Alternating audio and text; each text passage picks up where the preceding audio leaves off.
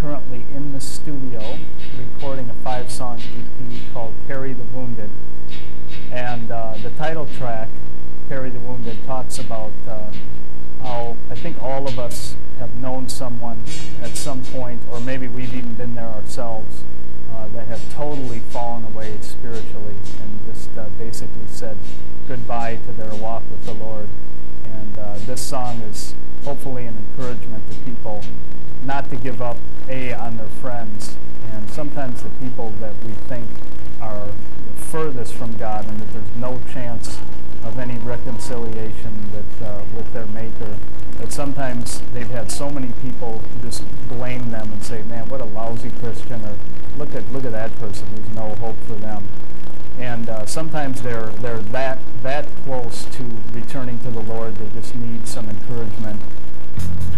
Hi, this is Victor Macias, and I'm here at Mixing Lab, and we're still in the process of recording our new EP called Carry the Wounded.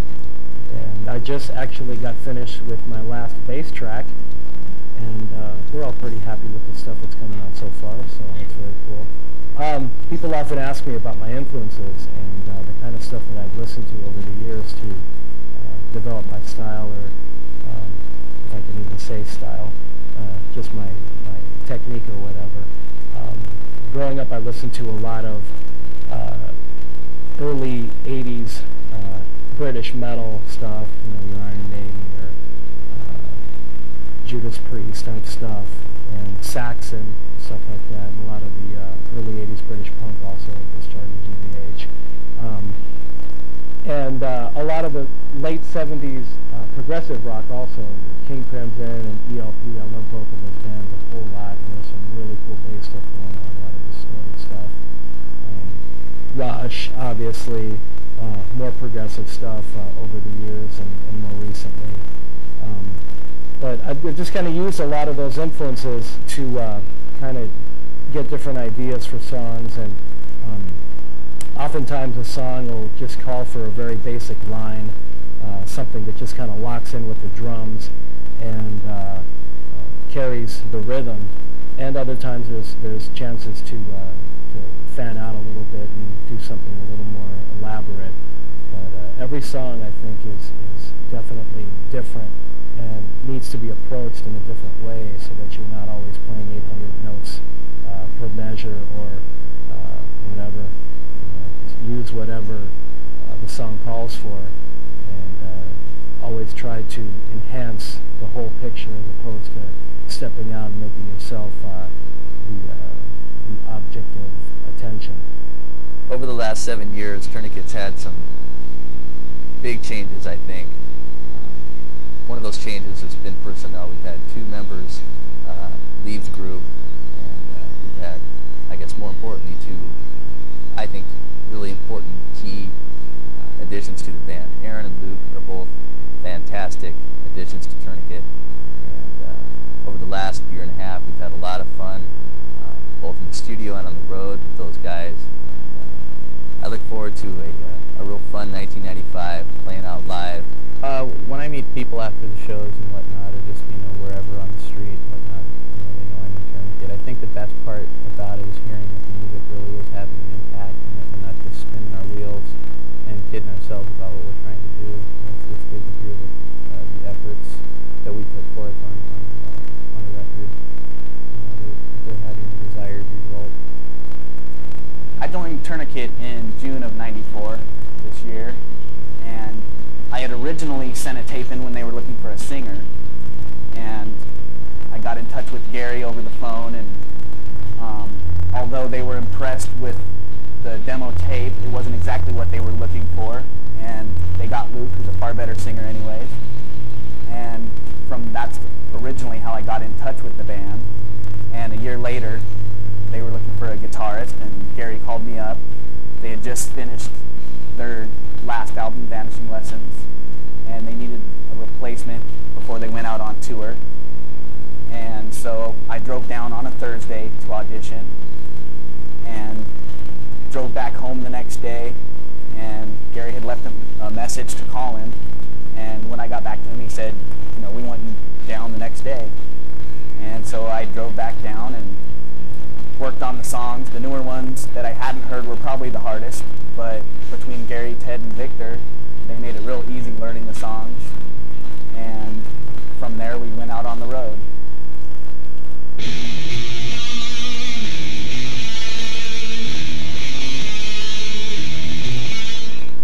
Silently vanishing, then reappearing, slipping away for a while. Not dematerializing before your eyes. Always a step from my grasp.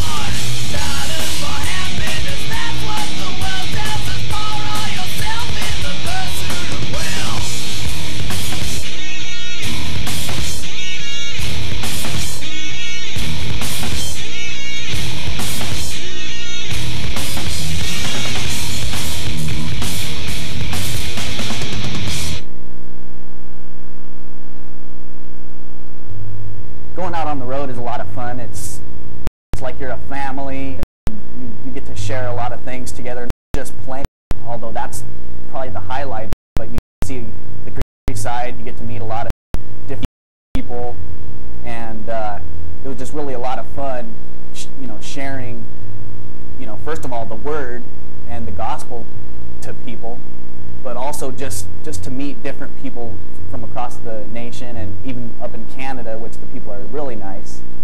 And it was just a lot of fun. As many of you know who followed Tourniquet from the early days, Stop the Bleeding, Psychosurgery, etc., they probably know that I'm the drummer, A, and that B, I do quite a bit of the songwriting. And I'm very thankful for whatever gifts the Lord has given me in that area. And there's nothing like the thought that people enjoy our music so much that they check out the lyrics, because that's what it's all about. If they're not into the music, the chances that the lyrics are really going to speak to them are not very good. And so we're really, really thankful that people have been into the music. And it's caused a lot of people all over the world to get into the Word of God. We really want people to know that there is no substitute for spending time in the Word every day. When we're on the road, we, as well as playing shows, we like to take time out and do fun stuff. And this one particular time, we were staying with some friends of Ted's in the Chicago area, and they taught us how to use various household items to make a combustible device out of a Pepsi bottle. And we set it off in front of their house, and we freaked out the entire neighborhood. It was a loud. I didn't realize that a 2-liter bottle could make so much noise, and that was. I would have to say that's my favorite road story. That was a blast. Oh, Rick, you better hurry up. Oh, that one's gonna go! Look at Perry. Now watch how big they get. You gotta zoom in on it. Okay, someone's gotta be careful. Oh, the motorhome! Okay, and right after cleanup crew. It won't go that far, will it? Oh, a car's coming. Where? Where's that lawnmower? Rick. Yeah, as soon as it starts going like right this. Well, I suppose the little one first. Yeah, as soon as it starts going over, then you know that it's gonna go. Okay, the big one. Check it out. Big one. Oh, A&W. Here we go. Good. That was. And the little one? Nothing. Oh, Go, here it goes, here it goes. How big? All right, clean up crew. Our neighbors. That little one was louder. Yeah. All right, guys, we gotta pick up. Okay. That was so true. That was so true. Hey, where's the other broom? That was a joke. That little one was tops.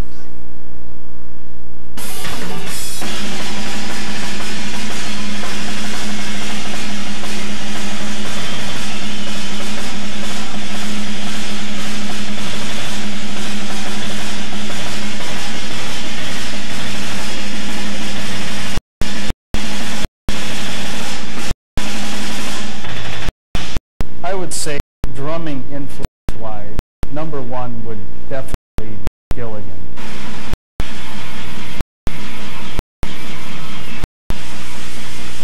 And also heavily influenced by the incredible drumming of Bobby Gray.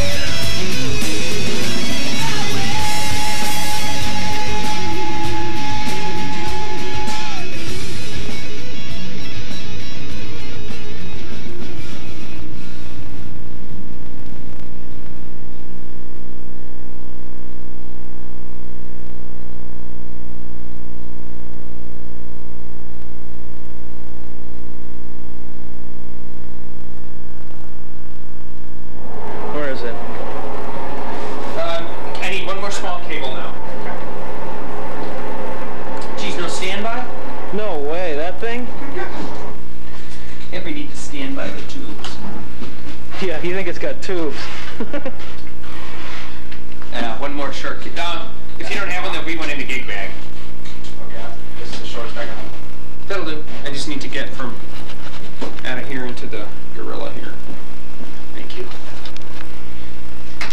The secret of Tourniquet's humongous guitar sound. This and our great producer, Jim Faraki, the Israeli monster. There's one. There's another one.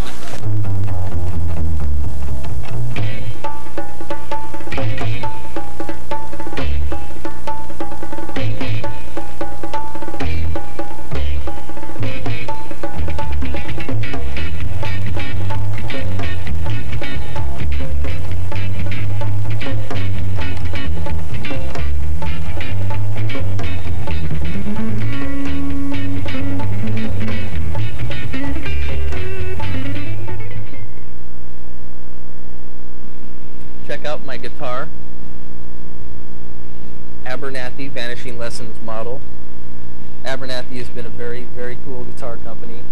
For the last 8 years, I've been looking for a guitar company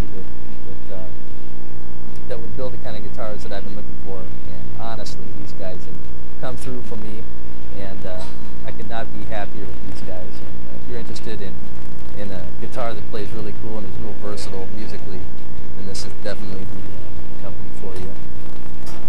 That's my commercial segment of the documentary. The way I write songs is I usually come up with a riff first, a guitar riff, and 90% of the time I come up with a riff without actually playing the guitar. I've come up with riffs while walking through the jungle in the Amazon River Basin in Brazil. I've come up with riffs and lyrics in the rainforest in Taiwan, been in Korea and China, and the mountains in Northern California, just all different places. And sometimes I'll hear a sound in nature that reminds me of I get a thought from that. I think a lot of people think that songwriting just comes from sitting down and plastering away at the guitar, or of sitting down with a pen and paper and saying, okay, now what should I write about? And it's funny, it just kind of happens. And some songs take a half an hour to write, and some you struggle with for days and days, and you know there's some missing part, but you just can't find it. And a lot of the songs that I've written have come both ways like that. One of the great things about being involved with Tourniquet over the years has been the fact that we've received a lot of mail from third world countries, a lot of Latin and South American countries, and being bilingual, I've been able to correspond with a lot of those kids through the mail. One time I actually called a kid in Mexico, and I was on the phone with him and his friend for quite a while, and I didn't realize it at the time, but it turned into about a $75 phone bill, which was cool because they were able to encourage me in a lot of ways, and I them also, and it was great to see that that our music is making an impact in the youth in Spanish-speaking countries. And I think that oftentimes countries like that, being less affluent or less fortunate than we are here in the United States, they seem to need the gospel a lot more. And I think it's great that bands like us and bands like Bride and all the other ministries are making their music be heard in countries outside of the United States. I think that's a really important thing as far as music ministry goes. Being in Tourniquet is, any band that I've ever been in, it wasn't for the money, it wasn't for the fame, it wasn't for the girls or the drugs or any of that. And being in Tourniquet was like, I'd never been in a Christian band, and so it kind of put the icing on the cake of where I wanted to be as far as performing. Christian music scene right now is kind of at a strange crossroads, and I'm pretty honored right now to have the grace from God to be involved with ministry at all. It's been, as far as I can tell, an incredible weed out of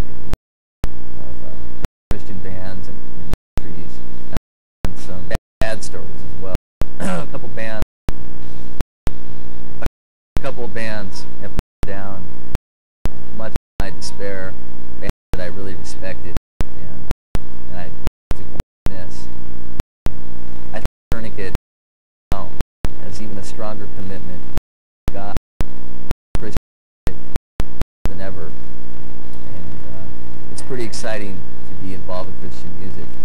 The whole music scene in general right now is at kind of a strange crossroads. There's an incredible melting pot of styles going on right now. And I think for Tourniquet, I think whoever has gotten into Tourniquet in the past got into us because perhaps we share the same kind of music influences, but we've never been a band to kind of stand still and just to do one thing. And I don't think we'd ever go so far off the edge that we somehow alienated people that have been into Tourniquet.